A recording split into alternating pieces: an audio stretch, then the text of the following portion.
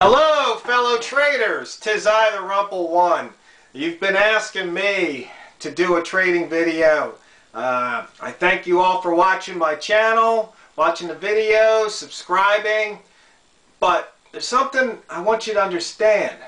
The videos I put out there already, that's all you need to know.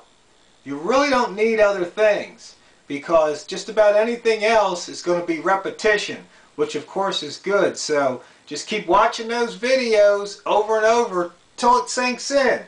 But some of you have read, my post on Crestlick. Some of you have got the donational indicators, and you see the HOLOs, the HOLO, for the highest open, lowest open. And you've been wanting me to do a video on it, but I still don't have a video capture so I could do screen. So we'll go to the whiteboard and I'll see if I can explain it for you. Now, let's say there's the open. Maybe price goes up, then it goes down, and it closes. So what we now have is, we've got this open line.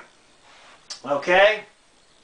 So now, let's say we've got this bar here. Let's say it opens, maybe it goes up a little bit, comes down, comes back up, it closes. Now we've got another open line. So back here when you started trading and you saw this bar open and it went down, price is now down. I don't care about anything else, but from your perspective, price is down. So when this bar opens, price can only be up if it gets above that line. Okay? Until it gets above that line, price is down. As time goes on, there might be it might just do some of this stuff. And then all of a sudden, we might have an open, price goes like this, comes like this, and closes. That's the lowest open. Price can't be considered up unless it's at least to here. Okay? So all of this action, and you can keep doing this.